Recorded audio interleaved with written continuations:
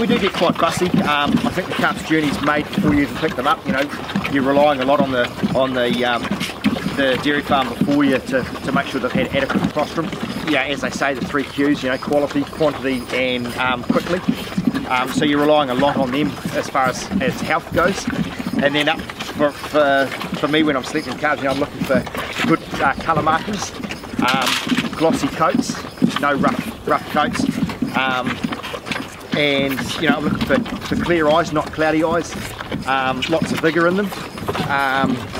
You know, another one, you know, the ears have to be up opposed to slightly down. That can indicate a crook calf. You'll find healthy calves when they first stand up, they'll have that bit of a stretch across their back, and they'll normally arch their tail. That's a sign of a good calf having a stretch. Crook calves, generally as a rule of thumb, when they stand up, they'll be quite hunched over. And again, look for any milk around their mouth. If they've got lots of dried milk around their mouth, could indicate that they've been buggering around on the teat. And you know, not getting on and just drinking sort of nice and smooth. They're playing with the teeth, so that is signs that they are getting crook as well. Right, because they're not drinking properly? Yeah, not drinking properly, or yeah, it could be crook, or just not interested in the teat. You know, and when we pick them up at 4 days old, they should be really interested in that teat and know what it's about, really. I think it's pretty crucial that you do take the time and look for you know, as many signs as you can on those calves. You know, no navel infections. Navel infections normally is the first one to hit the front knees, and they will swell up and start limping as well. So, you know, it doesn't hurt to definitely put your hand, you know, in their mouth. You don't want to be, you know, testing them and they're quite cold in their mouth. That can come across as, you know, something's not quite right as well.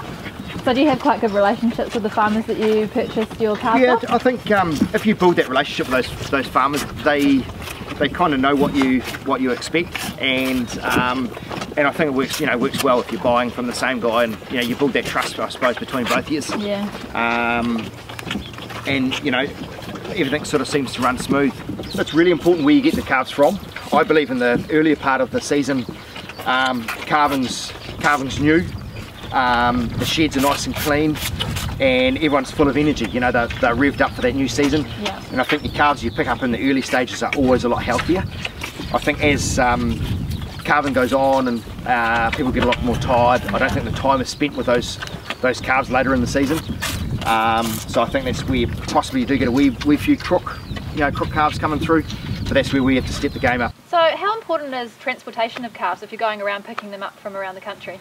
You know for yourself, in fact, if you're going along, you know, with your windows open and it's cold, you certainly put your windows up in your vehicle, you know, and you expect that for your calves too. You know, you certainly wouldn't drive along in the middle of winter, you know, 6 o'clock in the morning to go and pick up calves with your windows down. So I think, you know, a good trailer that's enclosed, it's got good air venting for the heat to rise and come out. You know, it is a critical part, because you don't want anyone getting the chills, potentially getting pneumonia, you know, when you get them home. You know, whether you're travelling, you know, 10 minutes, you know, half an hour, it's certainly stressful for them, you know, and when you're lifting them off the trailer, you know, their eyes are bulging out, you know, they've been through that stress. So it's time to, I think it's important to get your shed set up well, and get your calf pellets in there, get your water in there, take them off the trailer and leave them for an hour, and don't even touch them. You know, let them settle down and just see the new environment, really. Yeah. So this is a pretty nice trailer you've got here, Rabby, so can you tell me a bit more about it?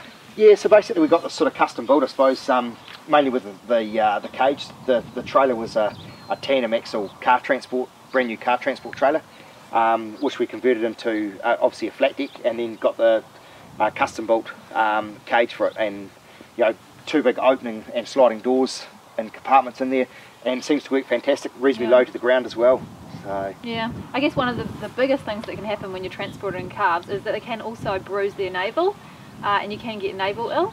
So it's also really important that they're somewhere that's not overcrowded, that they feel comfortable, that they're as warm and dry as possible, so that when you get them there at the end of the day, they're as healthy as they can be. Yeah, I think that's another good point too, is when you get to the dairy farmer's place, and you know, after a while, you know, you've been picking up there for a few years, you get to know them. And I think it's very critical that if you're going to spend time talking to the farmer, you do that first and you load the calves last. Yeah, it's a good tip. Because I find, if you load your calves first, then you stand there for a talk, they start sitting down. The worst thing is once you start travelling, those guys sitting down kind of foot trip the top ones who are standing up, and of course there's no way they can get up. So we always make sure that before we leave the farm, everyone's standing up, no one's sitting down, and we've got rubber mats in here as well, and that's just to help them obviously for gripping, you know, going around the corners. Yeah. And you know you've got a load on board, so you tend to drive, you know, a lot slower and slow well up before you've got an intersection. You know, don't go up there and obviously put your brakes on hard. Yeah, you have to be sensible. You are carrying a live load at the end of the day, so you know you do have to drive safe and at a low speed as well. Yeah, definitely. Yeah.